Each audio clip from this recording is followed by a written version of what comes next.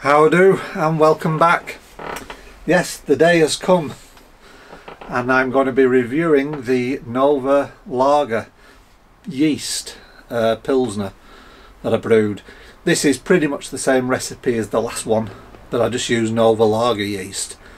Let's see what it turns out like. So I got myself a new Asahi glass for Christmas, so I thought I'd use that one. Nice hiss there, nice CO2. And we'll see what this looks like first. It is a nucleated glass, so there will be lots of bubbles streaming up, but look at that. It's looking a little bit darker on camera. This is a really nice light golden, little bit like a Vorsteiner type colour, because I used some dark Munich in the recipe, about 120 grams of dark Munich. That's lovely, and it is pretty much commercial clarity. I don't know if you can see on the camera just how clear that beer is. I mean, I can just see straight through it. The tiniest bit of haze just up here near the top. The bottom is pretty much maybe just about 95% of what you would expect from a commercial beer. Absolute, one of the most clearest beers I think I've ever brewed. And for this style, I think that's important, more so than with an ale. I don't mind cloudy beers, to be honest, but especially if you're giving it to a friend or something like that who like a lager, I think they expect it to be clear, and this really is clear. So it looks nice pure white head on the top. Let's go for the aroma. It smells exactly like a lager, just like a commercial lager. No difference at all.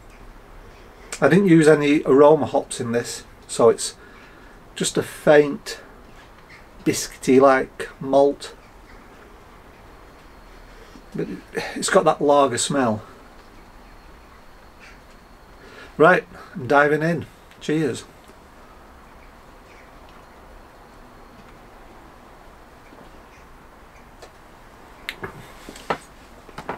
Tastes like a lager.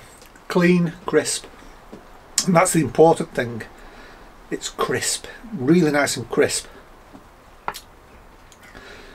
The recipe is the recipe, so it's nice and dry at the back end. A little bit of bitterness there, not too much, about 30 IBU.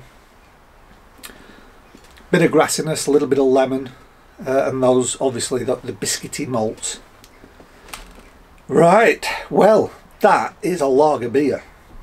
So how did I brew it? Well, I brewed it in the kettle.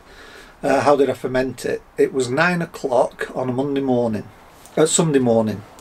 9 o'clock on Sunday morning, I just dry pitched the 11 grams of Novalager. And I noticed after about 6 hours, there was a thin foam starting to appear on the surface. And after 12 hours, that had become quite a biggish foam. It's not as big as an ale, nowhere near that big, but it was definitely forming. There was definitely some thickness to that foam. After 24 hours on Monday morning, it was really going well, really nicely fermenting, and I took a hydrometer reading and it had dropped 10 points already. In fact, every day it dropped pretty much exactly 10 points every day. So that was so I started it on Sunday at 9 o'clock in the morning. Thursday, so that's just 4 days later, Sunday, Monday, Tuesday, so Wednesday, and then Thursday morning I checked the hydrometer and it was 10:12, and that's where it finished, but it was still very sparkly.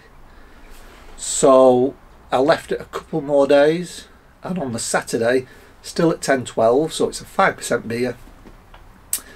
And it started off at 10:52, by the way, and all that sparkliness had gone, so I thought, right, it's time to bottle. I didn't bother though for another couple of days, so I bottled on the Monday after that. And I did notice, and I was quite worried, that the bottles were pretty much as clear as this. I think it's got a real high flocculation, and I think it settles out very quickly. However, I bottled, and within 24 hours I could feel they were starting to firm up, but it took a while till they got solid, and I think that's simply because there wasn't enough yeast in each bottle and it had to make a new colony up. But by Saturday, so this is last Saturday, just gone, it's Monday now for me, by the Saturday they were solid. Saturday night they were solid. So I put some in the fridge and I tried it, and it was very nice. Sunday I moved them out here, and they've been out here now about 24 hours. Like I say, today's Monday for me. So all in all, that's mighty fast for a lager. And if it weren't for me being so slow, you're looking at maybe a week and a half to 2 weeks from start to finish. And like I say, it is a lager. It's just a clean tasting, crisp lager.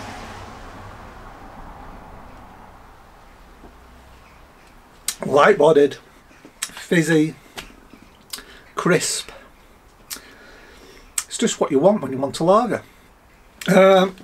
So yeah, I'm really happy with this yeast, and whenever I make a lager again, this is the yeast I'm going to use. How does it compare with M54, with Lutra, which was my go-to? Well, with M54 you've still got like a 2-week ferment, not 1 week, and you've still got it still takes a couple of weeks in the bottles, not just 1 week like this. And to be honest, it needs storing, it needs lagering. It creates sulphur, it creates diacetyl, and it doesn't taste ideal, you know, fresh, straight from the fermenter, almost straight from the bottle after carbonation. It does need that time. So this is 2 weeks start to finish, and it's a lager, so it beats M54. Lutra will do it quicker, about half as quick, but it lacks that crispness. It's very clean, and you know, you'll get away with it. Most people wouldn't notice the difference, but it does lack that crispness, and crucially, it's twice as expensive. So Lutra, I think the last one I bought was about £8.50 for 11 grams. This is about £4.50, I think it was, £4 something. So it's half price. Just wait a few extra days, that's all you need, and you get a really nice crisp clean lager.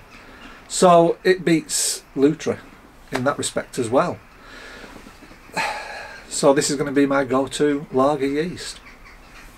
I'm really happy. I'm really happy with this beer, and I'm really happy with the yeast. And yeah, what I plan to do is make several more batches. Not of this. I'm going to probably, actually I've got a recipe for a Asahi, so I might make a Asahi clone, might make another Vorsteiner, and then just store them away until spring and summer, because the weather we're having now is ideal for lager making. So that's what I plan to do. Fermented about 15-16 degrees, and then just put them in here and then drink them March, April time, and into summer.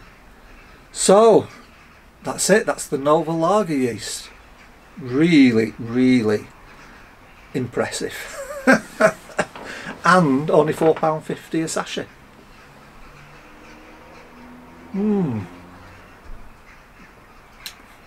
Right, well, I'm going to enjoy this. And oh, it was a toss-up today which one to review. It's a peach IPA. It's finished and it's out here. But I know a lot of people asked about this, well, a couple of people asked about this Novalager yeast, so I thought I'd do this one first. Absolutely thumbs up. If you can get it where you live, if you're in the UK you can, from the malt miller. If you can get it in whatever country you live in, give it a go.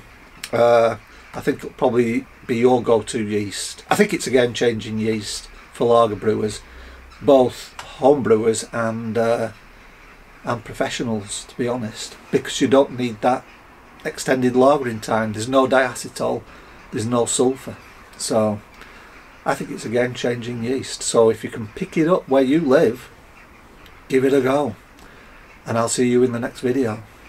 Bye bye for now.